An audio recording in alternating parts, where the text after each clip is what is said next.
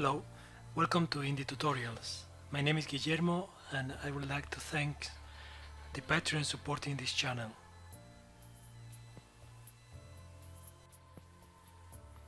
So the first thing we want to do is go into ORK Framework and go to the status value, health, and change the death on to none. Click the Save Settings and close the editor.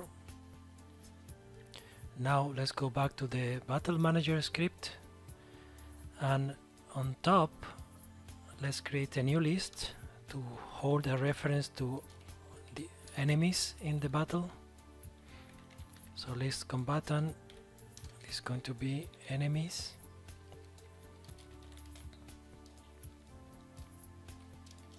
and let's instantiate or start adding enemies to this list in the start battle event.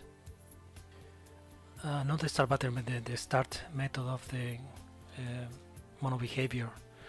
So here let's add enemies. It's going to be equal to ork game combatants get, and we want to get all the enemy combatants. So let's pass in the first place the leader of the group, ork game active group leader,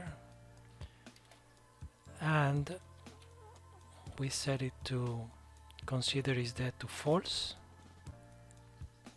We pass null as the third argument. We pass consider yes.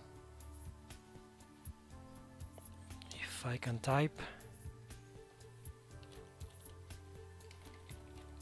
consider no,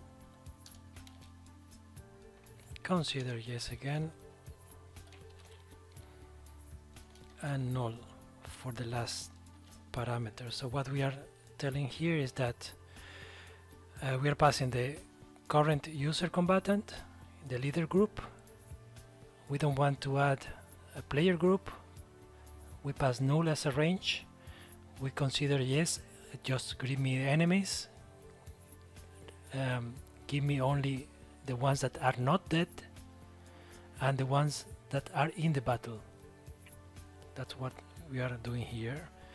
So we are populating this list of combatants, and then we iterate through each of those. So for each combatant C in enemies list, we register to a ork status event, which is called, so let's iterate to it. So C status, we have access to the combatant status component, and here we call our combatant status value ork constant, and this is going to be the health, so it will retrieve the index of this status. Then we check the value change event and we register to it. So battle manager, and let me change here the name of the method, enemy health value change. There we go. So it's here. Let me remove this throw no implement exception. So every time the health changed, it's going to call this method, and we are going to have access to the combatant, the initial value of the status, and how much it changed. But what we're going to do here is having this game object, or sorry, this component here, we're going to check if the status, again checking the health. So let me just copy this section here. So we get value,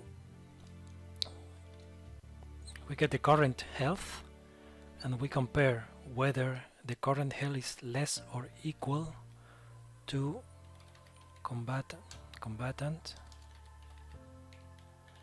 status health, but in this case we get the minimum value, and these are ORK internal methods functions. If that is so we are less or equal to the minimum value of the health, then we can consider this combatant and change the status to death. So we call the death method. Okay. Battle started, enemy killed. So let's save our changes and let's go back to Unity.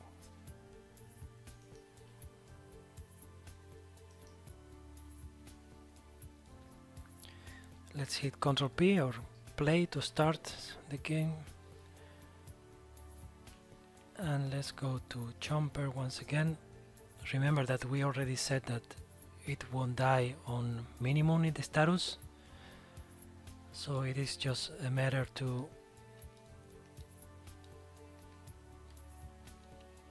kill it. So let me click on F8 to see the actual health, 290. And it's dead. So we successfully handling death of Jumper from script.